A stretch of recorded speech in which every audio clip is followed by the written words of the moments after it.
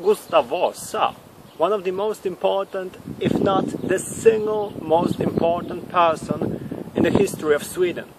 The father of the nation, a man who preferred to build up the nation's economy rather than participate in wars, but at the same time a tyrant, a man who would turn his back on his supporters as soon as they served their purpose.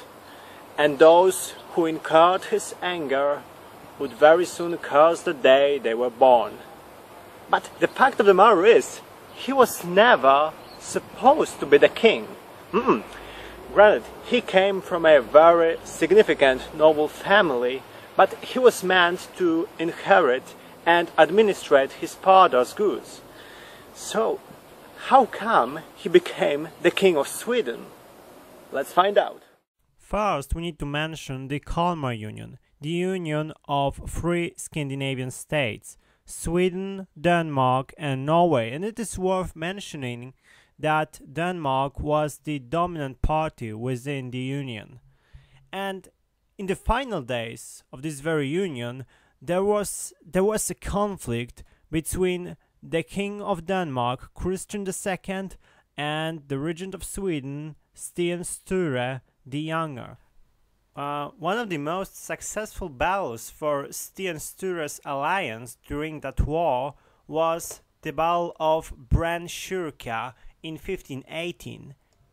And according to the Romantic tradition, Gustav Vasa, the 22-year-old Gustav Vasa, was the standard bearer in that very battle.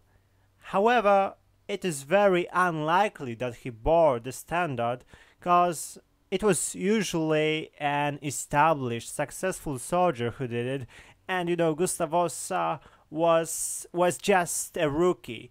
As a matter of fact, he never became much of a military man. It was economy and administration that he excelled at, and we can very well assume that he just tried to stay out of harm's way during the entire battle. A year and a half later, the Swedes suffered a major loss. Their leader, Sten Sture the Younger, perished in the Battle of Bogesund.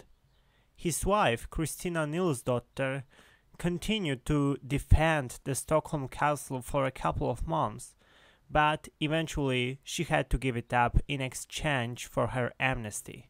Christian II stood victorious.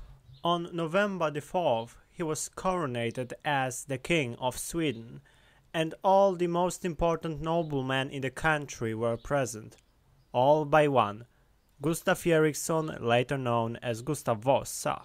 Why didn't he come? Well, basically, he hated Christians' guts. And it had nothing to do with patriotism, because such thing was still pretty much non-existent in those days. It was totally personal.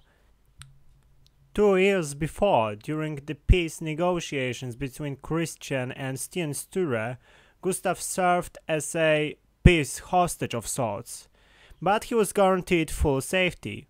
Well, Christian proved not to be a man of his word. He captured Gustav and 5 other Swedish noblemen, took them to Denmark and imprisoned.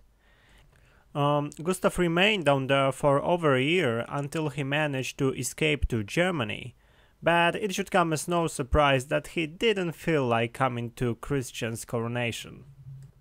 However, even without Gustav, the coronation did take place in Stockholm on November 4, 1520, and there was a huge party which went on for 3 days, and on November 8th, Christian summoned numerous Swedish noblemen, the noblemen which he had previously given amnesty to, and in a true Game of Thrones fashion, he sentenced them to death and executed on the following day. This very event is known as Stockholm Bloodbath. When the news reached Gustav, he immediately understood that he found himself in a serious predicament. He was obviously supposed to die in the bloodbath as well, and Christian would obviously send his soldiers after him. At that time he stayed in a village called Räfsnäs, some 30 miles southeast of Stockholm. Knowing that he had no time to lose, he set out on his famous journey to the province called Dalarna. His goal was to find supporters among Dalarna peasants. And by the way, there is a contemporary cross-country ski competition called Vasaloppet, the Vasa race, which is inspired by that journey. But the fact of the matter is, the route of the race back in the 16th century was overgrown with trees, bushes, and whatnot. So it definitely isn't the same route that Gustav Vasa chose 500 years ago. Well, anyway, according to the Romantic tradition, he had a big, epic journey filled with adventures like this one. On this painting from the 19th century, you can see Gustav and a peasant woman called Tomt Margit, who has given him a place to sleep, and now they can see Danish soldiers approaching her cottage. And what do? Well, Tom tells Gustav to go down into the cellar, and she covers him with a tub.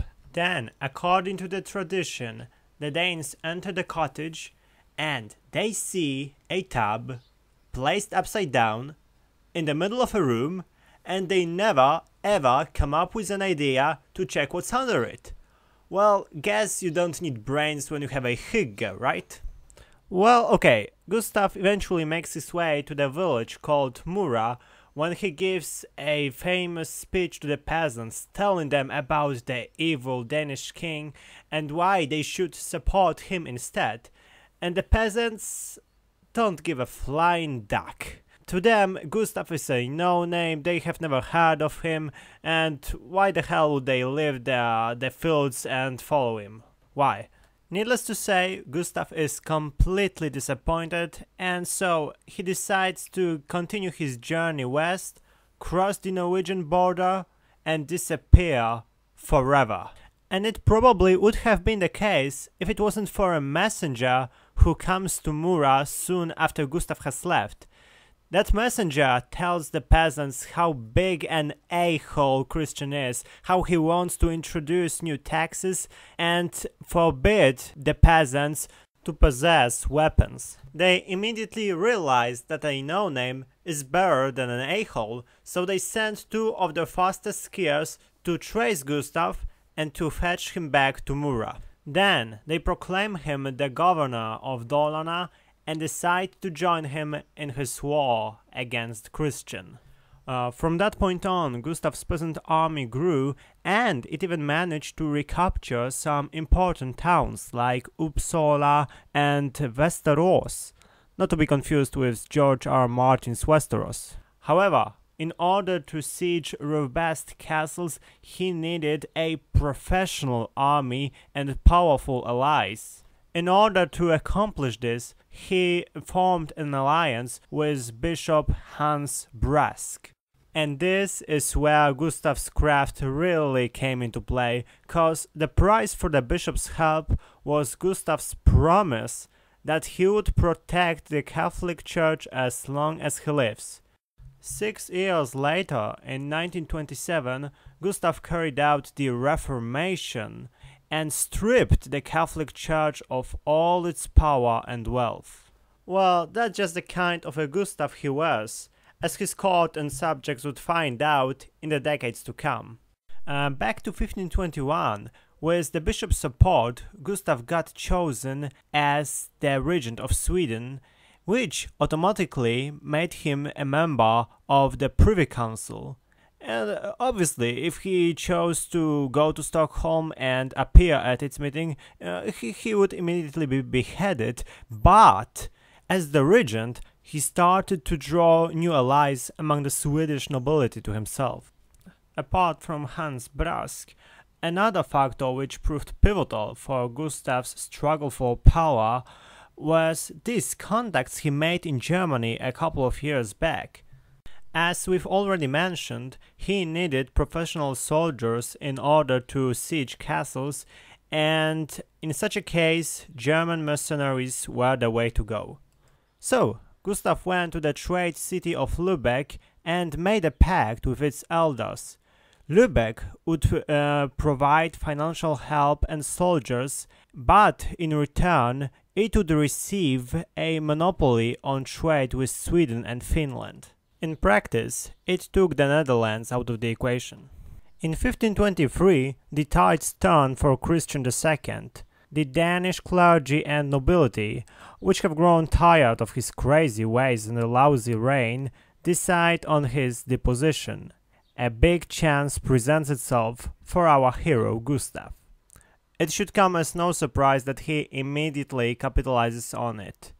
In the summer of 1523, in the town of Strängnäs, the parliament is summoned in order to proclaim Gustav the King of Sweden. Well, technically it is not a parliament because peasants aren't there, they are not present. Well, apparently now that they have served their purpose, Gustav isn't interested in putting them in the position of power anymore. Anyway, on June 6 he gets elected, and now we are not 100% certain that it was on that very day. There are different historical testimonies which give different dates, but the 6th of June is the one that has stuck, so to speak, and now it is commemorated as the National Day of Sweden. And that's pretty much it. After a short siege, Gustav takes over Stockholm, and now, an upstart that he is, he has to establish himself as the ruler. But that's a whole different story.